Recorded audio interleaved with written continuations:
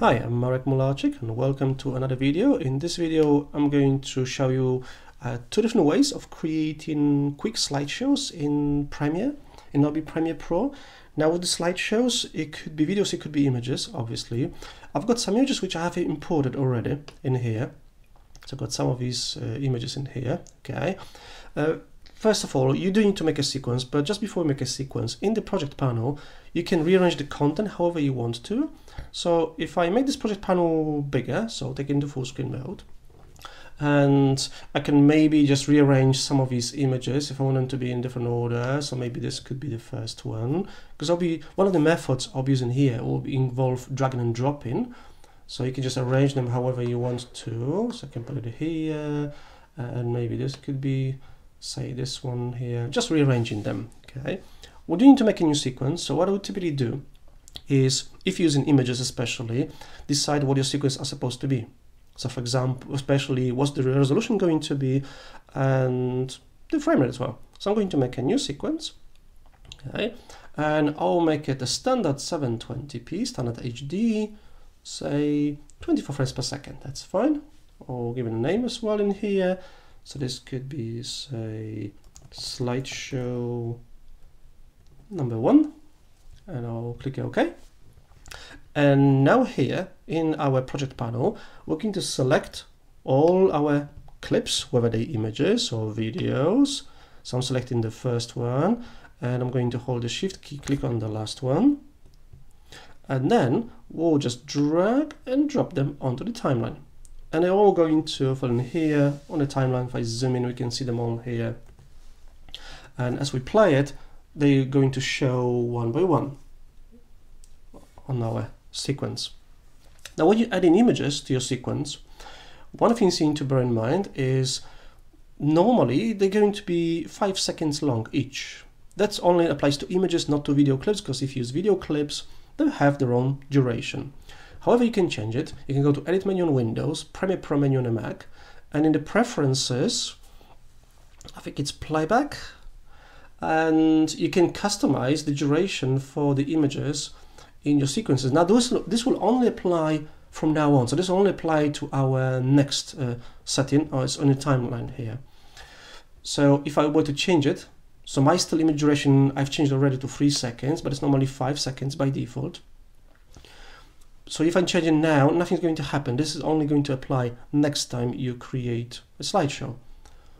But that's how you can change it in here, in the timeline category in your preferences. I'll click OK in here.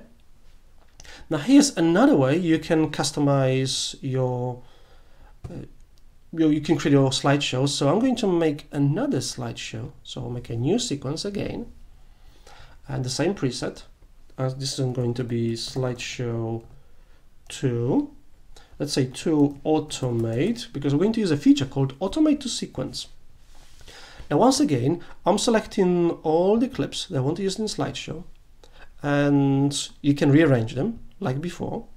So select all these clips in here, but this time we're not dragging and dropping them onto the timeline.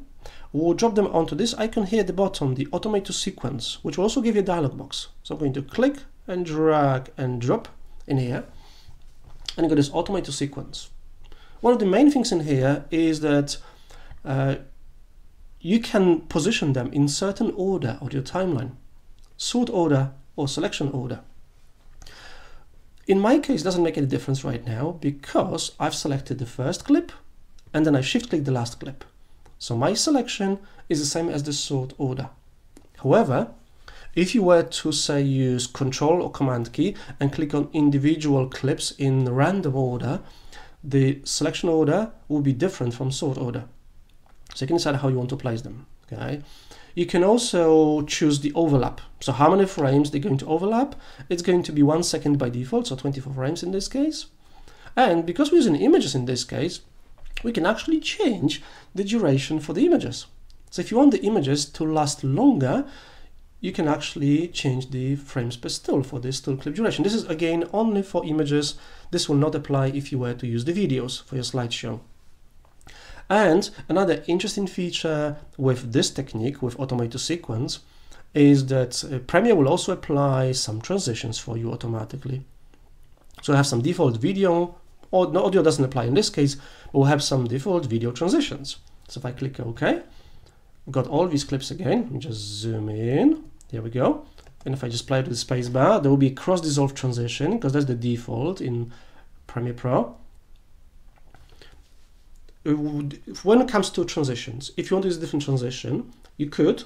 However, you need to change what your default transition is, because Premiere with Automate Sequence will only use your default transitions. But this can be changed, obviously.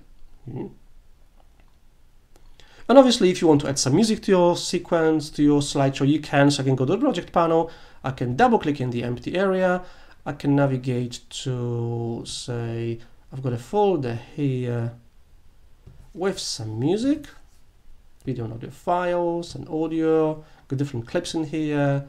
So say maybe this one, for example, and then I'm just going to drag and drop it on a timeline in here and just play it. And there'll be some music here.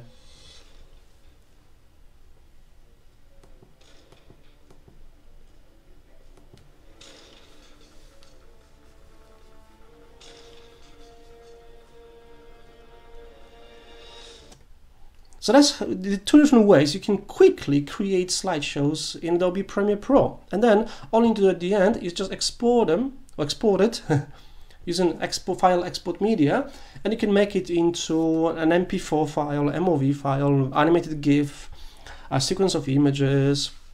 Quick and easy way to create slideshows in here. What I'm going to show you in the next video is how to publish it straight to web, straight to YouTube or social media using Premiere. But this is it for this video here. I hope you enjoyed it. Thank you for watching. This was creating slideshows in Adobe Premiere Pro. And thank you for watching, and I hope to see you soon. I'm Marek Mularczyk from SciTraining.co.uk. And for more information about my Premiere Pro courses, have a look on my website at SciTraining.co.uk. Thank you for watching, and hopefully see you soon. Thank you for now. Bye bye now.